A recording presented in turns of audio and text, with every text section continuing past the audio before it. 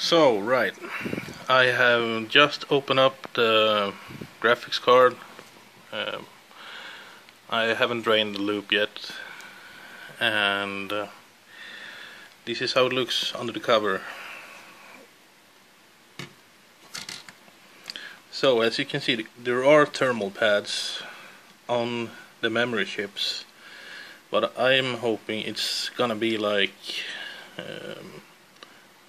NXT something Kraken, and on the pictures I've seen they don't have memory chip cooling, so I hope I'm right, otherwise those memory chips will burn like nothing else. So I need to clean it up, the old thermal paste on the GPU. It only sat down with the 4 screws on the backside around the block, so it was really easy to remove the cooler. And I did buy 10 memory chip blocks, small ones. I have them. Where are they? Yeah, here. And yeah, I hope I'm right. Otherwise I needed to buy a new card. But the plan is like the NX Kraken.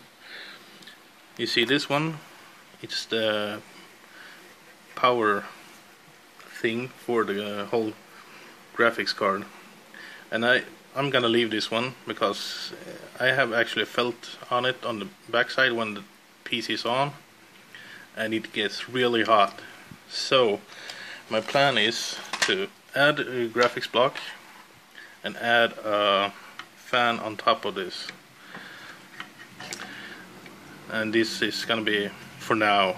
I want to add a PWM fan. This is just a 3-pin, but to blow cold air to this one, because I still need to cool it.